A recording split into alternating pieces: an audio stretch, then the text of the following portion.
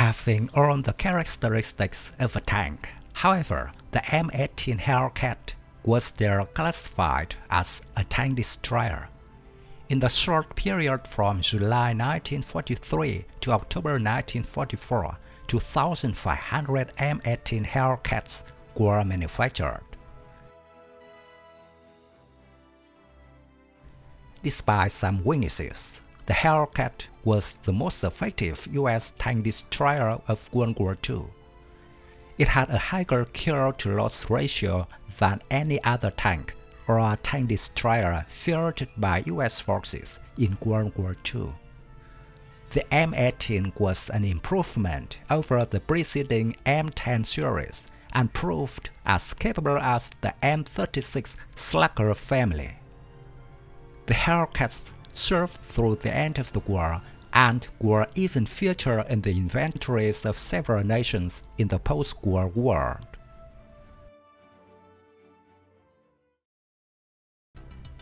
The Hellcat weighed about 18.7 tons, a length of 5.28 meters, a width of 2.87 meters, and a height of 2.57 meters.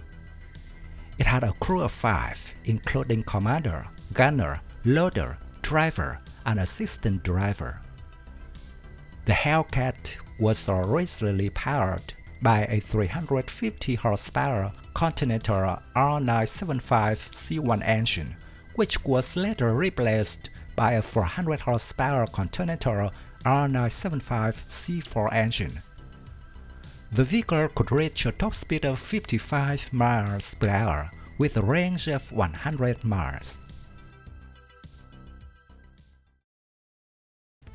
In contrast to the M10 and M36, which uses the heavy chassis of the M4 Sherman, the M18 Hellcat was designed from the start to be a fast tank destroyer.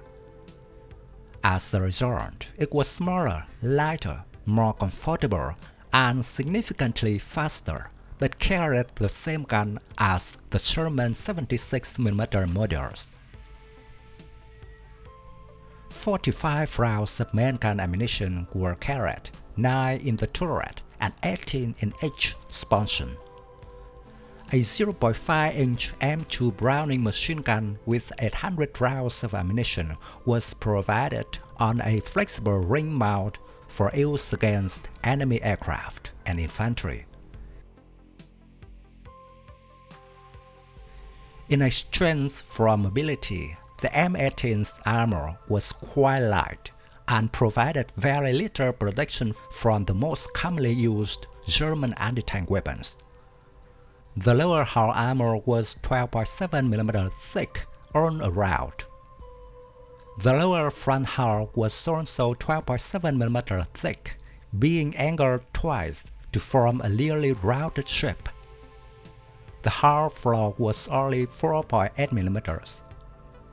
The upper hull armor was also 12.7mm thick, being angled at 23 degrees from the vertical on the sides and 13 degrees from the vertical at the rear. The armor protection was very light with open-top turret and the consistent performance of its 76mm gun against the frontal armor of later German designs such as the Tiger and Panther. The open-top turret left the crew exposed to snipers, grenades, and shell fragments. However, it gave the crew excellent visibility, which was of importance in the killing of tanks. The intent of tank destroyers being primary ambush weapons. The doctrinal priority of high speed at the cost of armor protection thus led to a relatively unbalanced design. In the field, the M18 proved an excellent vehicle for the intended role. Her top speed of 55 to 60 miles per hour in ideal conditions, faster than any other armor fighting vehicle of the war. This gave the M18 crews the ability to fire at an enemy and then quickly retreat before a response could be mustered. Entering service in 1944, the M18 served primarily in Western Europe, but was also present in the Pacific. Losses totaled 216. Kills claimed were 526 in total. The kills to losses ratio for Europe was 2.3 to 1, and the overall kill to loss ratio was 2.4 to 1. Its strengths were the mobility, both on and off-road, as well as the speed of rotation of its turret.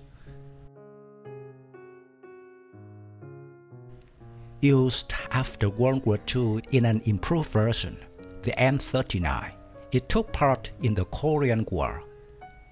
In 1956, about 100 of these destroyers were delivered to the German army, the Bundeswehr, for the training of its troops, while the Americans permanently removed them from their ranks the following years.